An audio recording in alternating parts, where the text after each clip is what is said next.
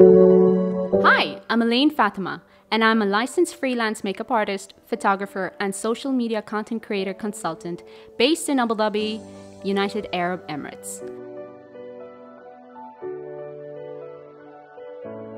My style of photography is portraiture, and I'm very excited to be shooting with the new Nikon Z5. I'm holding the Nikon Z5.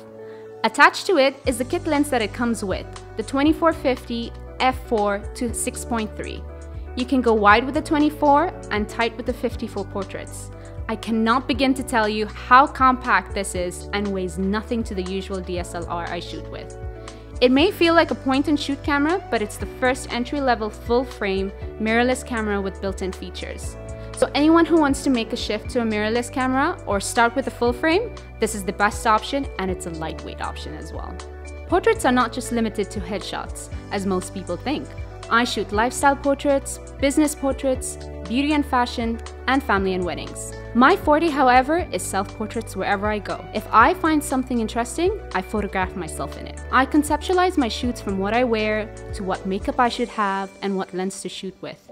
And with the Z5, I can almost carry it effortlessly if I need to shoot it in a time-constrained spot. The 24.3 megapixel Z5 has all the features that should be in a mirrorless camera. Continuous autofocus, eye detection, and the 5-axis in-camera vibration reduction image stabilization.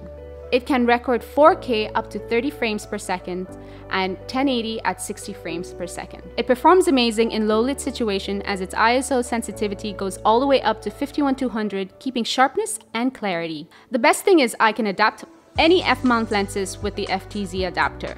The lens that I always have in my bag is my 24-70mm and my favorite, the 85mm.